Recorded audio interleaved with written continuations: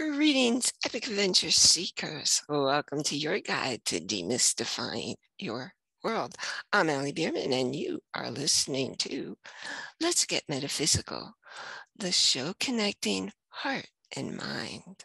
Now, if you've not yet done so, please go ahead and rate and review the show so that other people will be able to find it.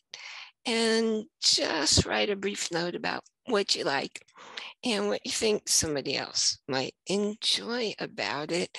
And right now, I'm going to read the review of the week. When you submit yours just might become the review of the week. It comes from Power Reclamation, and it says, grace, compassion, and wisdom. Ali has a beautiful way of drawing out guests to share universal stories of challenges, victory, and resilience. Her loving presence and curious mind is a delight to revel in. Oh, thank you, thank you, thank you. I truly do myself revel in what my guests share because I'm learning and I'm excited and I love to learn. It's one of my addictions. Now, before I jump into today's show, I want to remind you about the special gift I created for you. Step in a new direction. Why am I telling you step in a new direction? If you keep doing what you've always done, you're going to keep getting what you've always gotten. Be, do, have. Become someone you've never been who does things you've never done to have what you've never had. It all starts when you step in a new direction, and it only starts when you step in a new direction. So if you're tired about how your life looks every day, hey, it's in your hands and only in your hands. Nobody can do this for you. You can take charge and enjoy, and enjoy your world. Now, I talked a couple of weeks ago about happy and being happy, and I'm going to take that back again to come at it from a slightly different angle. One thing that kind of bugs me is you see all these coaches out there putting up memes and telling you got to think positive, and they talk about positivity. Well, what happens when you just substitute positive thoughts and words? I'm an artist, and sometimes I use actual real 24 karat gold in my artwork. Well, if I took that 24 karat gold and put it over a cardboard box, I'd be doing exactly what people are doing when they're teaching how to say these positive things, because it doesn't matter what's coming out of your mouth if it's not coming out of your heart. Who you are is awareness, and it's not the thoughts. Thoughts create the mind, and when you don't have any thoughts going on, guess what? No mind. So if you think you're a body, if you think you're a body, if you think you're your mind, hello, wake up and see who you really are. It's the awareness who's observing all of this. You are, by default, you are born happy. Unfortunately, our early caretakers, our parents, teachers, friends, they put these beliefs inside us. And you know what? Beliefs aren't real. And you're probably thinking that what you believe is fact. It's not. But what it is it's what's keeping you from knowing who you are as awareness.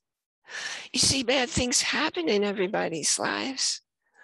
But when you don't have all these blocks of things keeping you from looking at the reality, when you are free to recognize, oh, that's just a belief.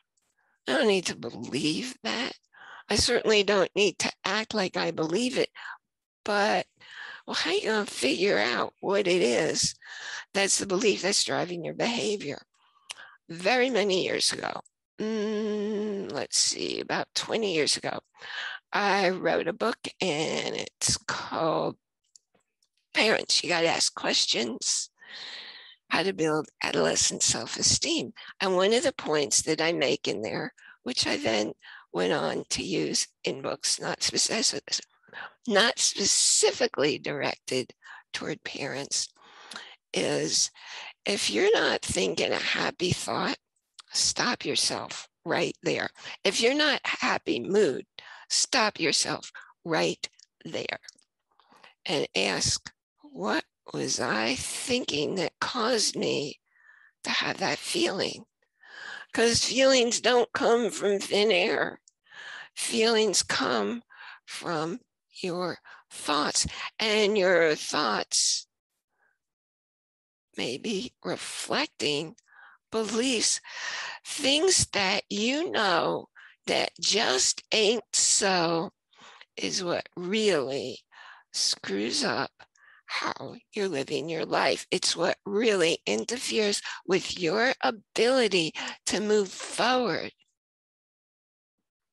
Now, when things happen and things go wrong, there's always a reason for it.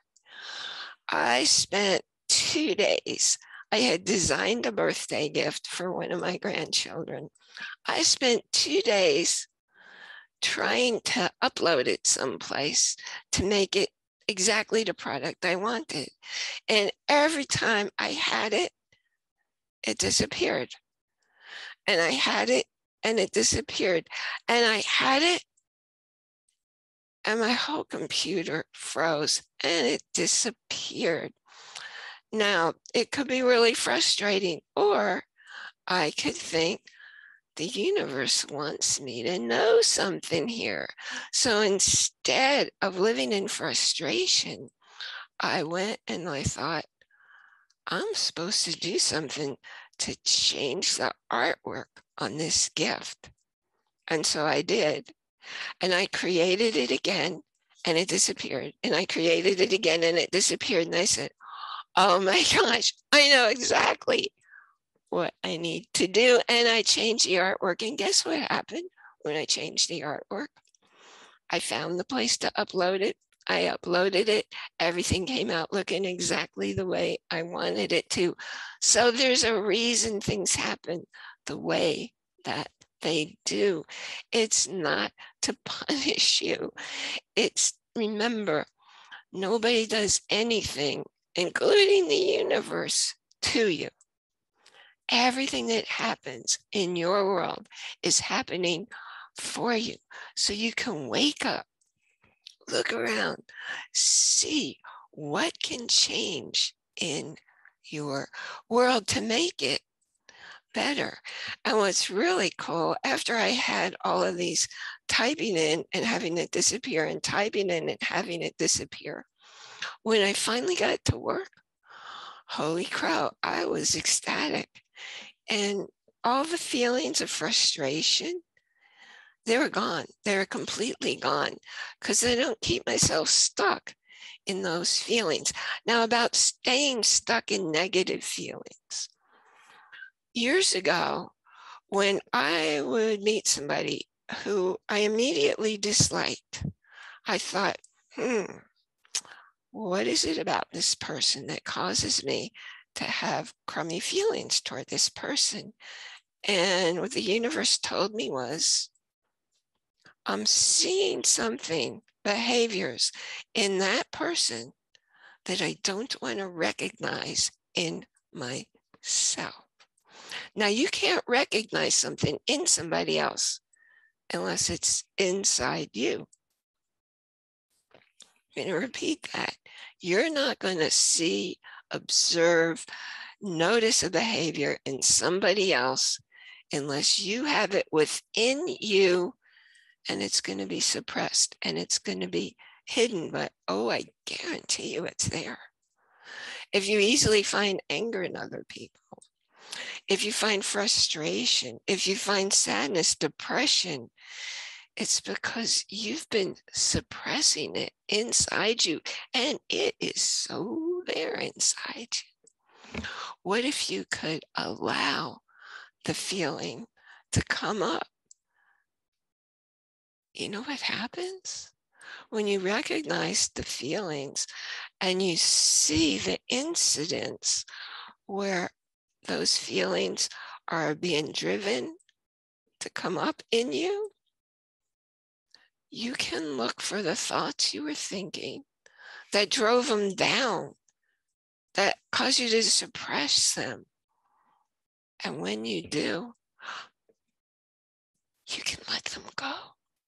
And when you just realize, oh, they're not true. Those feelings are just beliefs, they're thoughts, and they're not true. And when you recognize that, there's this huge relief because they self-dissolve. And it won't just be that one thought, it will be all of the interconnected thoughts. Because remember, thoughts that fire together, wire together, and you might have thousands of thoughts latched on to that feeling. You see, it's your birthright, and it's how you are and how you always were and how you always will be, to be true awareness. Your default way of being is happy. When you're happy, you just feel good. You feel relaxed. You feel peaceful. Now, sometimes I feel so happy, I just want to jump up and down, but I don't feel it at that level of excitement all the time. I just feel good, peaceful, calm. That's why when I teach the Happy Share movement, how to make your statement every day, how to feel happy and grateful every day.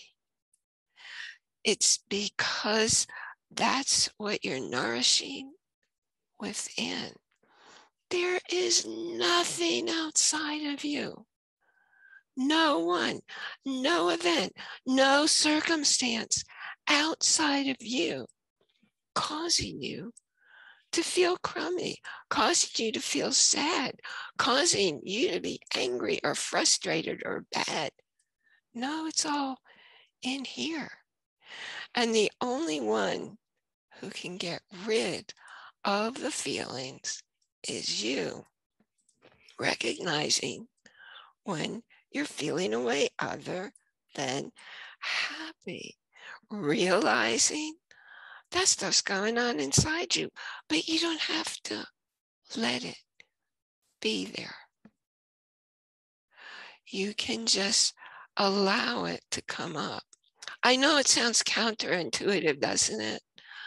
But actually, that's what I've been doing for many years. And things that used to really annoy me, behaviors from people in my world where I used to think they were doing things just to hurt me.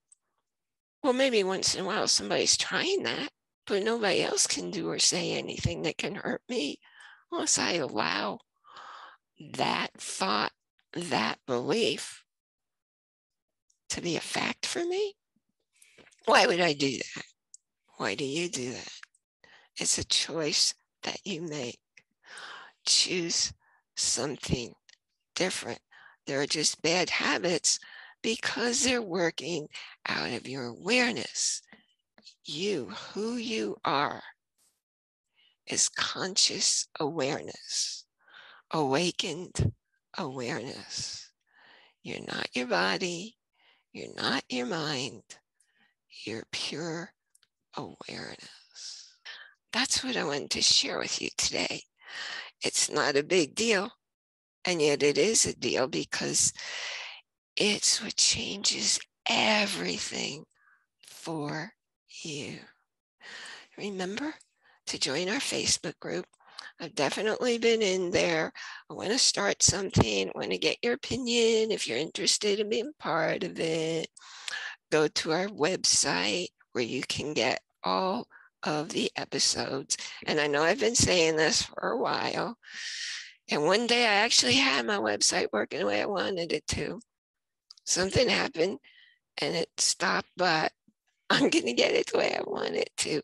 And when I get the way I want it to, it'll be super easy for you to subscribe, rate, and review because there'll be a link there. And all you have to do is click it.